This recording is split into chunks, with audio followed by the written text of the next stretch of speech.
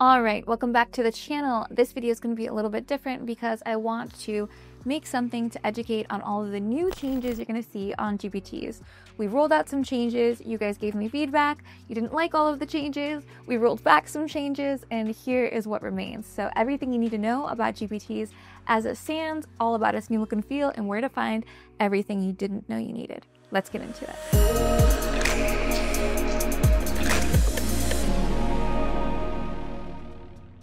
Okay, so the very first thing I want to show you is the new look and feel of GPTease. So if I send a prompt, the first thing you're going to notice is that your prompt will be in this pink gradient in the top right, and the two options that generate have a new styling, and they're labeled option 1 and option 2, and when you hover over them, they are in different colors.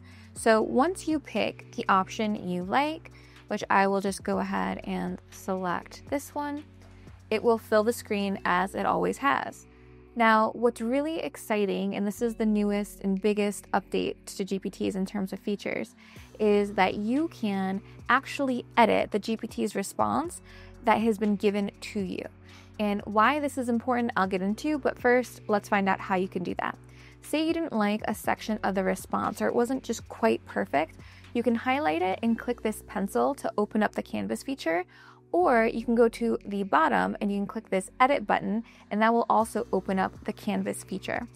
It will appear on the right side, and in here you can change a ton of stuff. You can completely delete things. You can edit formatting, make things into headers, or make them bold, or you can italicize things. You can add bullet points, you can add text, you can do literally whatever you want. And what I really love about this Canvas feature is this is where you can actually edit with GPTease's AI only specific parts of the response. So let's say I want to change this highlighted area, but only this highlighted part. I could highlight it and click this button, Edit with AI, and it's going to give me these 4 options. It's going to say Reimagine, which is basically regenerate completely. It's going to say more descriptive. This is going to go into more depth. It's going to use more detailed language. You can click expand, and expand means go further into the idea or kind of expand on it, make it longer, make it more involved. And then you have this button aligned with brand. This is really important to use only if you have personalization done. So if you haven't personalized GPTease, you need to go and finish that. But when you click align with brand, it's going to take that highlighted section and it's going to make it more aligned with all of the personalization you have. So more closely aligned with your persona. Anything you've edited in your personalization will come into play if you click that align with brand button.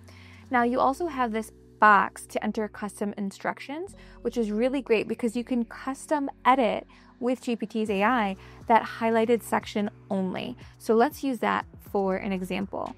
Let's make this more sexually graphic. Now I'm going to click apply changes, and only that highlighted section is going to be edited and changed. So here you go. Now it has been made much more sexually graphic. I'm sure you can read the screen and see for yourself.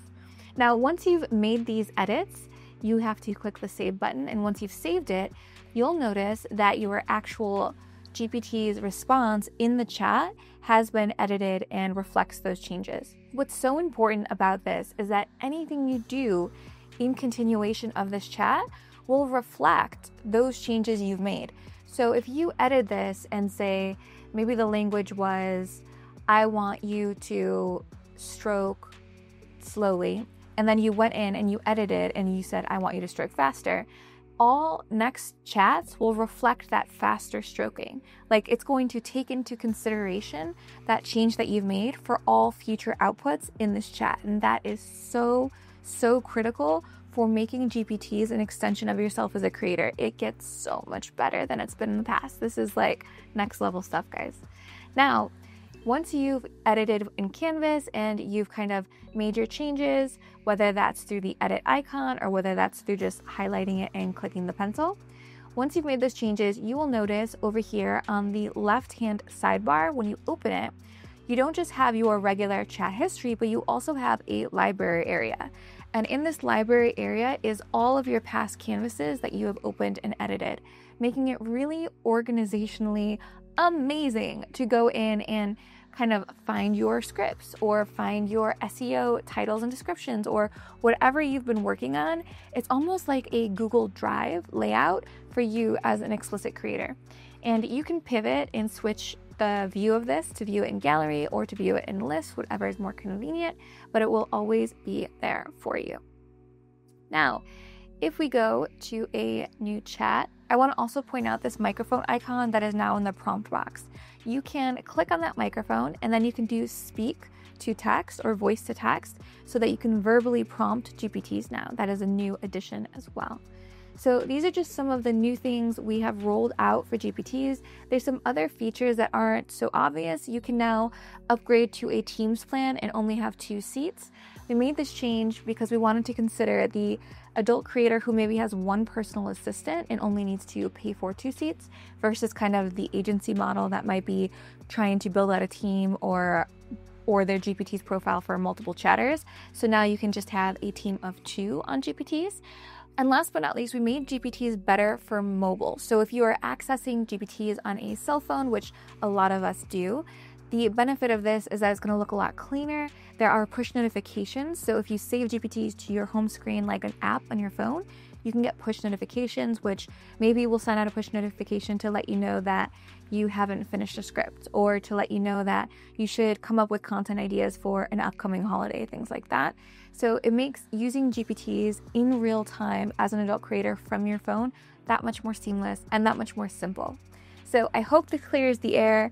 We did at one point only give you 1 prompt response. You guys did not like that, so we gave it back. There's 2. You guys have 2.